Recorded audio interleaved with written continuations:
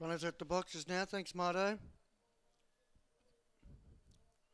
And the favourite here is Jameri Nitro at $3.40 for trainer Malcolm Ross, who took out the first race with Jameri Viper, so he's looking for a double.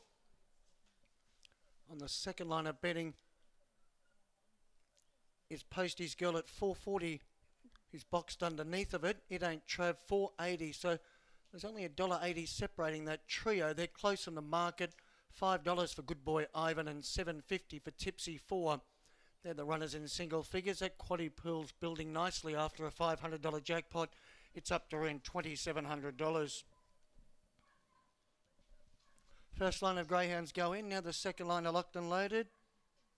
Thanks, Mike. And we're just about set for the first leg of the quadrilla. That pool around $2,700. Set to go. Ready.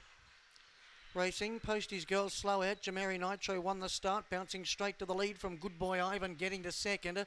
Third was It Ain't Trav, and then we had Long Shot Larry and Tipsy 4. Well back was Posty's Girl after missing the kick with Lady Like Grace, and Willie Fire whips them in. Down the side in front was Good Boy Ivan leading a length. Stalking it was Jameri Nitro, now pulling to the outside. In front, Good Boy Ivan. Jameri Nitro tries hard, but Good Boy Ivan will beat Jameri Nitro. Third, It Ain't Trav. Fourth was Long Shot Larry. Then we had Tipsy 4. Well back was Lady Like Grace. The last pair were Posty's Girl along with Willie Fire. Time was 25 and 30.